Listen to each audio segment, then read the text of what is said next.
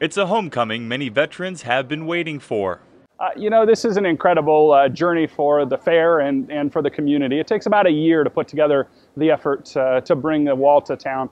A half-scale replica of the Vietnam Veterans Memorial known as the Wall That Heals will call the Benton County Fairgrounds home for the next week. Tim Tates is the director of outreach for the Vietnam Veterans Memorial Fund. He says having the wall at the fair is a unique experience. They get to touch and feel and share with their family members.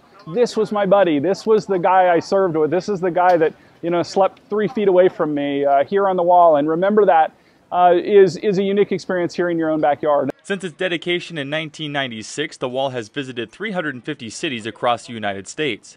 Tate says along with the wall, they also have a mobile education center. So it has a timeline of the war. It has a map about where in the country ours. And then we have 3 display panels that show some of the 400,000 items that have been left behind at the wall. You're going to be able to come and see the things here left at this wall, but we're showing you stuff that's been left at a national memorial in Washington, D.C. And you don't get to see that unless you come down and see this. The exhibit will be at the fairgrounds until Sunday evening, and Tate says you don't want to wait till last minute to view it in person. You really should come down and see this wall and see what's unique about it, and definitely come down and see this at night.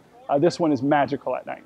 The Wall That Heals exhibit is located next to the 4-H exhibit building on the Benton County Fairgrounds. Reporting from Sauk Rapids, Alex Wykowski, WJON News.